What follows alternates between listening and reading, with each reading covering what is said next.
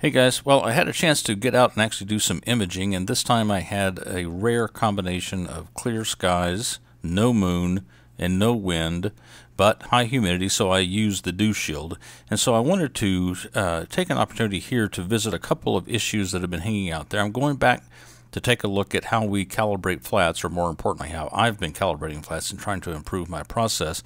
But at the same time, I want to check to see if taking flats with or without the dew shield when you take light frames with or without the dew shield is an important consideration. So we'll fold that into our discussion today. I've shown this picture before. I use the t-shirt method to take flats. Typically, I will take flats either in the evening just before I start imaging or the next morning before I bring the scope back in for the day. It is a cheap method. It doesn't require a light panel. It is convenient, relatively speaking. You just obviously wheel the scope over, have it point vertical, but not at or even close to the direction of the sun, and take your flats. Now, I tend to do this in the early morning. You could do it in the midday. One of the challenges of doing it in the early morning is that the light levels are changing fairly rapidly as the sun is coming up. And that's one of the main disadvantages of this approach. There's no control over your exposure time. It's difficult to repeat. Even if you're doing the same technique and the same from day to day or time to time, you still get some variation in exposure times. And the exposure times tend to be very short. Some of you have commented that the ASI 1600, which is the camera I've been using, is not stable for shorter exposure times. I have not found that to be the case, which is not to say that I disagree. It's just I haven't seen that effect, and it's entirely possible that I have so many other effects going on that I can't see that relatively small effect. Another thing, some of you use light panels. That's a good thing to do because you can you have total control over the amount of illumination, and therefore you can dial back the illumination to get a uniform exposure time from sitting to sitting. This is the method I've been using to take the flats. And now let's go over to this particular comparison that I want to do today. I was out taking lights. The exposure time was 200 seconds. I have the camera cooled to a minus 10 degrees C. The gain is set to 50 and the offset is 20. And this time I was actually able to take the lights with the dew shield.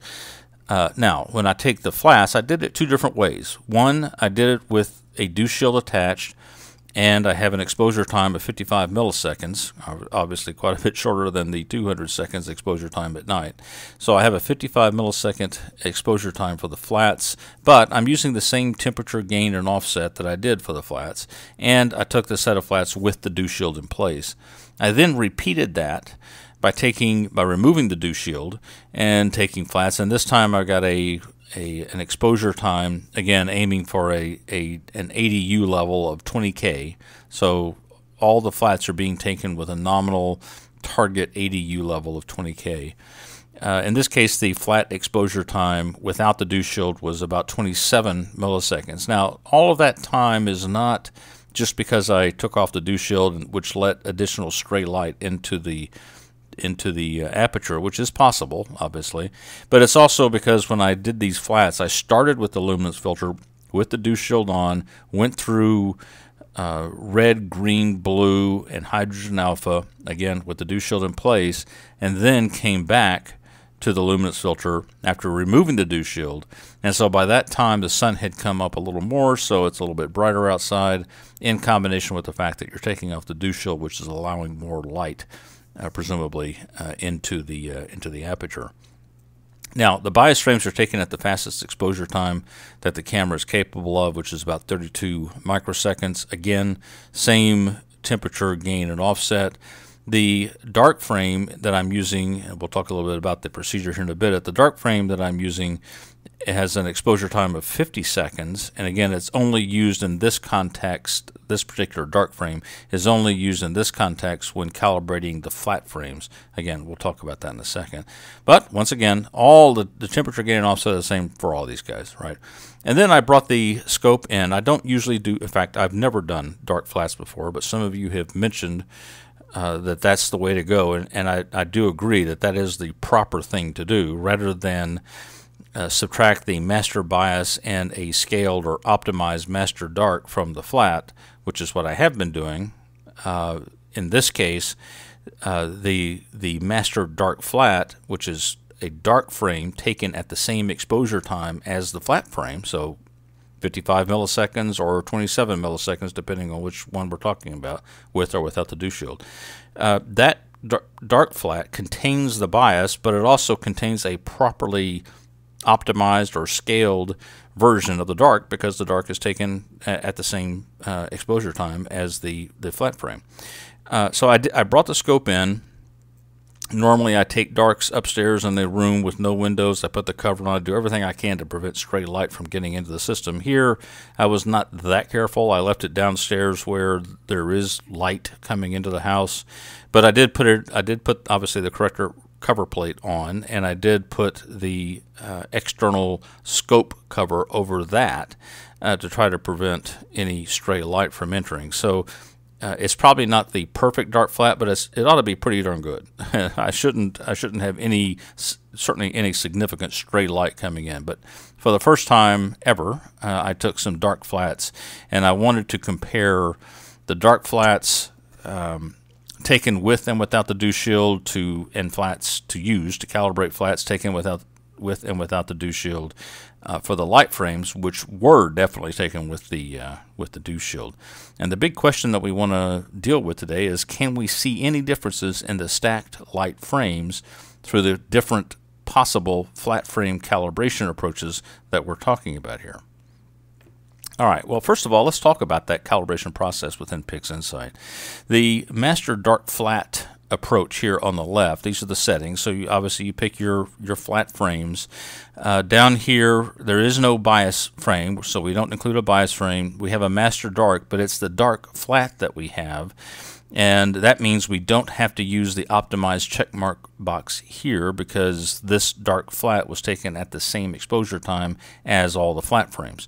And obviously there's no master flat. So the only calibration that you have to do is taking this dark flat, creating a master dark flat to subtract out from each of these flat frames.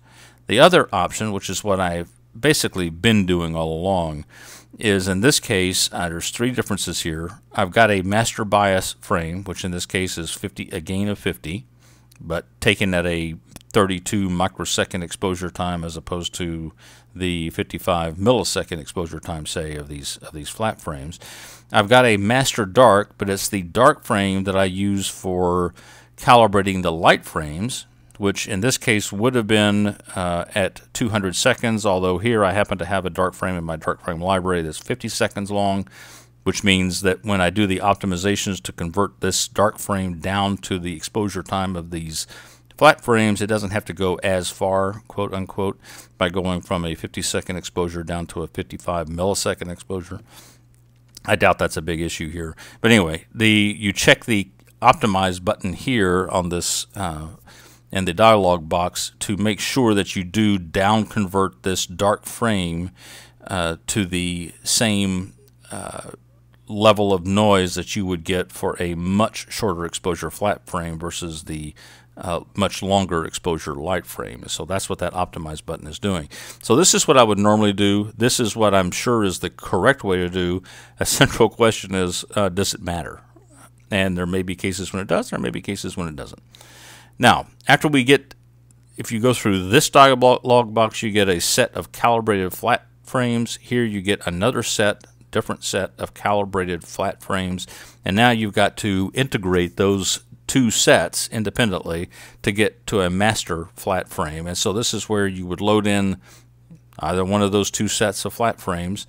And just to see the settings, I'm using the combination, the average combination, multiplicative in this case because they're flat frames. I'm setting all the weights equal to 1. I'm using Windsorized sigma clipping, and for normalization, I'm equalizing the fluxes from file to file. So that's the same there. And then I just go ahead and click the global button, and then that will produce a master flat frame that we will use when calibrating the light frames. All right, so that's the process of calibrating the flat frames in a nutshell And now we can move on and look at some of the light frames. This is one sub of, in this case, M51 that I was shooting.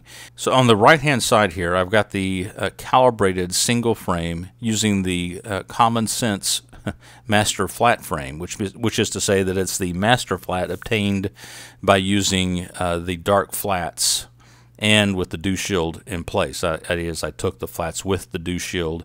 I then calibrated using dark flats, and so this, in my mind, is probably the best possible calibration you can get for the flats. Now, in addition, I've used, because we're calibrating a light frame, I've used the master bias and the master dark for this 200-second exposure. And as you can see, it looks pretty good. It's a fairly flat frame. We certainly don't have any obvious defects. When I use the screen transfer function to scale this up so that we can see it, I'm taking that screen transfer function and applying it back to the non-calibrated, the purely raw image, the same image, but it's just there's been no calibration to it. So now what's happening is what you're seeing, there's a big difference between these two images. The primary thing you're seeing is that the master bias and master dark have taken down the noise level of this calibrated frame, which permits a more aggressive screen stretch, and now that aggressive screen stretch is being applied to this original raw image that has all that noise present, so that noise is getting magnified, and that's what you're really seeing here. So the main difference between this area of the image, say, and this area of the image is that the master bias and master dark have knocked down the noise level in the image. Now, the flat effect, the flat frame calibration part of this occurs in the corners. You can see here there's a tad bit of vignetting, a bit darker in the corners, maybe along this edge, maybe in this corner. There's a lot of darkness over here, but that's the shadow of the off-axis guider that I'm using. So we're looking to the flat frame to correct the shadow and any residual vignetting going on in the corners.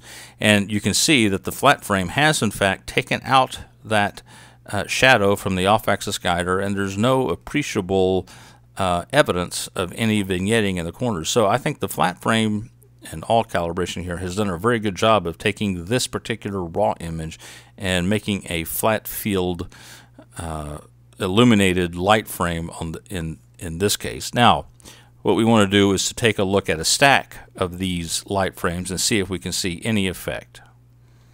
All right, here is a stack. I've only got 3.25 hours roughly on this target so far. I'm sharing imaging time between this and another target, but at this stage I've only got 3.25 hours. And on the left we have the calibration performed using the dark flats, call that the ideal method. And we have a comparison with a calibration using the master bias and master darks, where the darks have been optimized, that is scaled back to represent the exposure time of the flats. In both cases, I've used flats that were taken with the dew shield in place because the light frames were taken with the dew shield in place. And so this is just a comparison of the effects of using dark flats versus the bias and the master bias and master dark. When I look at this image, even in my higher resolution monitor, higher resolution than the video you're looking at, frankly, there's just no significant, maybe there's no insignificant difference between these two images here. When I call up the statistics tool or process in PixInsight, the global statistics are virtually identical. When I take the screen stretch that I compute for this particular image and apply it back to this image, it has no effect. So for all intents and purposes for this one image, the effort of taking out the dark flats produces an image of the same quality as the calibration performed using the bias and optimized dark frames. All right, now let's look at the effect of the dew shield. Here it's the same idea. I've got over here the this is the calibrated with the dark flats and the dew shield, so it's the same image we had on the left side of the picture in the previous slide. On the right hand side over here though, I've done the calibration. This should be the worst case calibration. So I've calibrated with the master bias and the optimized master darks, but it's using the flats that were taken with no dew shield. Now it's difficult to pull this out again in your version, probably in your version of the video on the screen, high resolution screen. I can see clear defects up in this corner. There's a little band of light here. There's a circular donut-like defect here, here, and some other locations. So there are defects present in this image that were not present in the other comparison where we just used the master bias and master darks, but we did have the dew shield in place. So in other words, we are seeing some, not significant, but some image degradation if we take flats without the dew shield, but we took the light frames with the dew shield, and probably vice versa as well. What have I learned from this little process? Well, first of all, I do believe that the proper flat frame calibration process uses flats with the same temperature, gain, and bias as the light frames that you're taking. That you probably should calibrate with dark flats instead of the master flat, master bias, and optimized master dark. And you should also take flats with the dew shield in place if you took the lights with the dew shield in place. The fact of the matter is, it's easier to manage dark flats because if you use a light panel to control the exposure time, because that way you can create a library of dark flats with the much shorter exposure time of a second or so, that it's very difficult to reproduce that when you're using sky flats and the t-shirt method like I'm doing. Otherwise, each time you go out and you get a different lighting situation and take a flat, you'll have to reproduce that particular lighting situation when you take the dark flats, and so it's it doubles your work in that regard. So it is much more convenient to rely on the master bias and an optimized master dark frame. That said, this is the proper way to deal with flat frame calibration in my view. Now, the alternate method of flat frame calibration is to do what I just said, which is to subtract the master bias and use PixInsight to create an optimized version of the master dark so that it more or less matches the noise level of the much shorter exposure time associated with the flat. Now, having done and compared the two, I can't see any difference at all between these two methods. So I'll be perfectly happy, I think, saving time for me and using and subtracting the master bias with an optimized master dark. If you have a light panel, on the other hand, I would go the other route. I would create a master dark library and then endeavor to set the same illumination each time I took flats so that I could have the same exposure time for the luminance and the RGB filters and the narrowband filters, and that way I could just call back on my master dark flat library to calibrate the frames, and I wouldn't have to retake the dark flats each time. So I think if you have a light panel, then the quote proper unquote method is much more convenient than if you're using the t-shirt method where the quote alternate unquote approach seems to be a bit more of a time saver.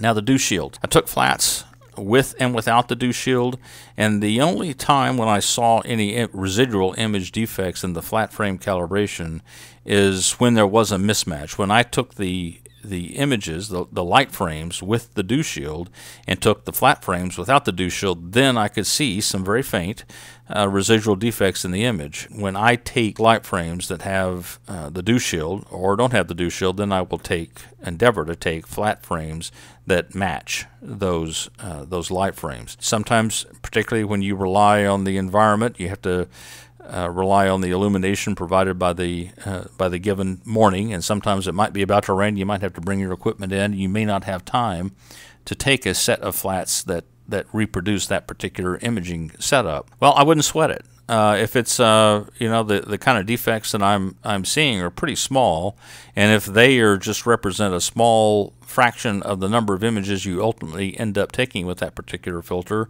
it may not show up in the final image at all, and like I say, it's going to be faint, it's going to be in the background, so it's probably not a big deal. You could probably make an argument to just take flats without the dew shield and use those whether or not you have lights taken with the dew shield. For me, I'm going to try to match them going forward, but I can certainly see that there could be situations where I'm just not going to be able to capture a set of flats to match that particular evening's version of the imaging system that I have, that is with or without the dew shield. So, and I don't think it's a showstopper. Where do I come down on this based on this very quick assessment? Well, must-dos. You have to take flats with the same temperature gain and offset as the light frames. I think that's the biggest thing you can do to get good light frames. Now, you should take flats with the dew shield if you use the dew shield to take the lights, and conversely, if you don't use a dew shield to take the lights, then your flat should not have a dew shield either. It's not going to be a disaster. It may not even leave you with terribly obvious defects if you happen to have a mismatched set of flats with your lights as far as the dew shield is concerned. I think the do if you cans, if you have a light panel to take your flats with and can easily control the illumination, that gives you the opportunity to create a library of dark flats, and then it takes some of the headache out of creating the master dark flat. If you don't have a light panel, if you're using the sky flats as I am, it is a bit more of a pain in the neck, if you will, to always have to create a dark flat to go with your flats, because the particular exposure time used for that particular filter was different from the last time you took it, so that becomes an impossible to control thing. So you just have to take a whole bunch of dark flats along with your flat frames. It wasn't that hard to do, but it didn't clearly provide any benefit for this little comparison that I did here. So I could go either way on this one, and your experience may be different. You may have different cases or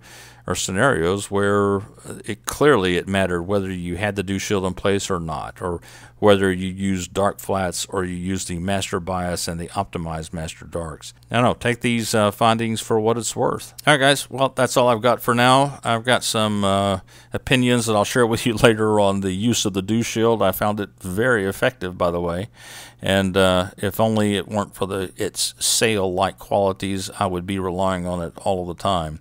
But I'll save that and some other findings related to dew prevention in a later video. For now, clear skies, and I'll talk to you later. Bye.